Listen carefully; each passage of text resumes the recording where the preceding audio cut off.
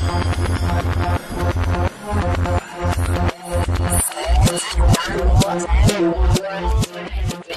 my friends, here we are in our module about scheduled maintenance plant shutdown. This is a very important part of the maintenance activity, and sometimes it can be related to the type of production or industry in which we are, or also can be scheduled exclusively for the purposes of maintenance. So it is important. Sometimes it is a seasonal thing. That means, well, we run out of parts here, we run out of material, we run out of fruit, whatever, and then we have a seasonal convenience. The sugar industry is one of those. And the other is convenience. We need to stop because it will be convenient to have our equipment in better shape. Nevertheless, here's a comment. When the bad crisis of the 2009 that hasn't yet finished came to the plants of Toyota. Toyota, what they did, they stopped the plant and did a great maintenance program, and not only that, but they trained their people very, very good. That's a good way to take advantage of those stoppages. Now, we will, of course, in this best maintenance practices, we will pay attention to our industry. It can be the sugar industry, the hotels. Oh yeah, hotels need to do repairs in times when the season is low, you know, when they don't have all the rooms occupied. Fruit processing is another. Specialties packaging. I have a very important customer who packages gifts or things specialized on the season. Say that we're going to pack for Christmas, for Valentine's, for Mother's Day, etc. Then we have some industries that have stoppages every day, like the cheese industry, meat industry, and also some, for example, I have a customer in Mexico who does pineapple juice. Pineapple juice requires a total cleaning of the plant every single day. Now, actually, a setup or changeover is also a scheduled shutdown. We all know that. So, some shutdowns are total. That means the whole plant is out. Some others are just partial. Just an area of our productive plant needs to stop. The others can keep running. So what is very important in all this to be successful is the plan. How we are going to do a good plan to take advantage of that stoppage. Here we go. Let us consider that you have yearly shutdowns. When should you start planning? You know what? The very next day after you finish your current stoppage, you say, okay, for next year we're going to start doing this, and you start listing those so you don't forget. So it is likely that your next shutdown will be more successful because you have been taking notes from the very beginning of the year, you know. So that is very critical that we all pay attention to it. And as you move ahead with your plan, you will need to start considering in a timely manner all the resources you are going to need. You're going to need time, of course, materials, human resource, of course, and in many cases you will also require some outsourced services, and that is very common. Outsourced services are today one critical part of the maintenance activity. Now, make sure that the right time, or the time that you're proposing for your stoppage, if it is a maintenance stoppage, make sure that that timing is good for everybody, because everybody should be a participant in this plan. You want everybody to own the maintenance plan. Now, sometimes you will also need some participation on the part of the suppliers. Some of your vendors of parts and all that can be very, very convenient to have them participate.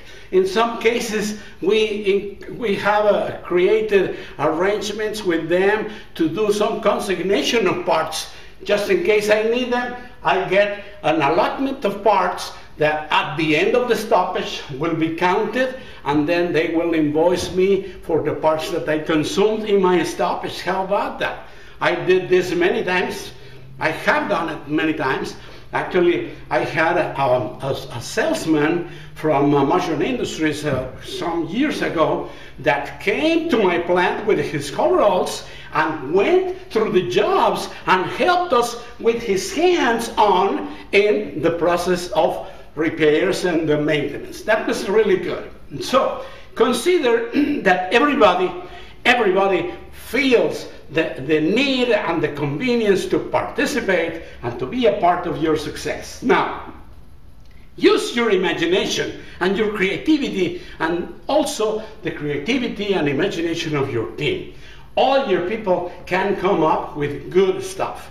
Now, you are going to select the jobs by their criticality. The most critical will be taken care of first, okay? Then allocate a generous allotment of time for each job. If we finish first, no problem. Now, list your critical components always. Make sure some parts you need to order with several months or weeks in advance. Well, make sure that you order those parts in a timely manner so that by the time of the stoppage, you have them all. Okay. Now, talk to your as I said, to your suppliers about those components, those common components, so you have plenty of them. And one important thing now, create your critical route. With a common Excel worksheet, you can definitely list the jobs that you have and then define exactly in which day you're going to start. There are some industries that require even more precision. Sometimes you will have to say, we are going to start this job this day at 7 a.m. and we will be done at 11:34. That criticality of the times can depend on the industry. For example, in energy services, it is critical to have those times that clear cut. It's very important. So be careful with that. Now, in addition to your main program with all those jobs that are really critical and super important, you should have another little list of other jobs that are not that critical, but that you would like to take care of them if you have the time. That helps you very good when a job ends a little faster than expected. Then you say, well, this job we had expected to last for 3 days, and now it's only 2 days and 3 hours, and we have still 5 hours to work on something else. Well, that is when you can have your extra jobs, other smaller jobs that are also important. And also be prepared, because in some cases, one of the teams that are doing the work may realize that they are not going to be capable of finishing in the allotted time. So you can probably discover the need to reinforce those teams, okay? So be careful on that. That is the development of a correct stoppage, a correct shutdown, so that everybody is ready to help each other.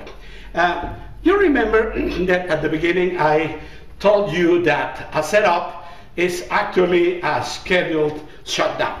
And that's true. I did that on purpose. Why? Because I would like you to imagine that SMED, the techniques for quick changeover, for quick change of dials, can be perfectly applied to any work that you are doing in your plant. And it's very simple. You separate your times and you say, okay, preparation is one, critical, of course. You need to do all your preparation, then the execution, and then post-restart. Meaning that in some cases, once you have everything that you will need for the job starts, okay? And you use your time in doing whatever you are doing in your repair, and then you finish and you have the equipment ready to run, but you still will have time to remove from there packaging, spare parts that you will not need, spare parts that you changed, etc. So you bring everything out of there, but the equipment is ready to run. Preparation for this, of course, for one of these shutdowns will be much bigger. That's pretty obvious.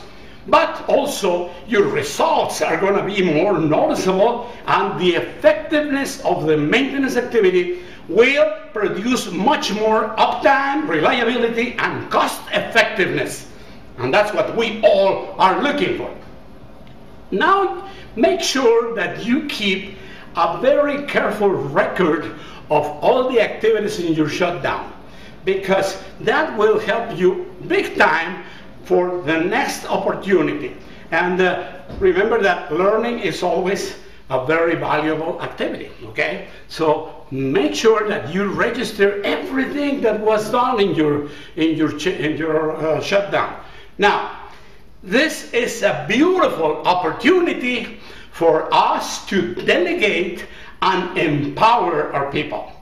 Make sure that you take advantage of this opportunity, because all your people are sharing this big project so they can support each other, and you can be supporting them, and everybody is going to evolve in a very, very good manner. I am very thankful for you to be with this. Now, make sure that you finish your shutdown. Prepare a good report, okay? Great report, please.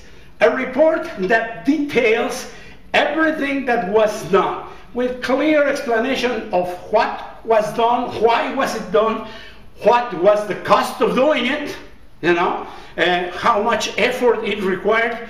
But the most important comes here. What are the savings and the benefits for having done that? Because this is going to be a benefit for the company.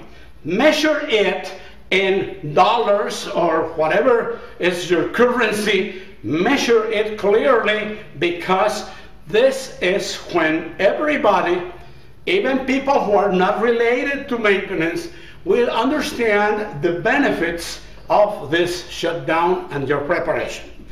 I thank you so much for all the emails that are arriving constantly to my mailbox.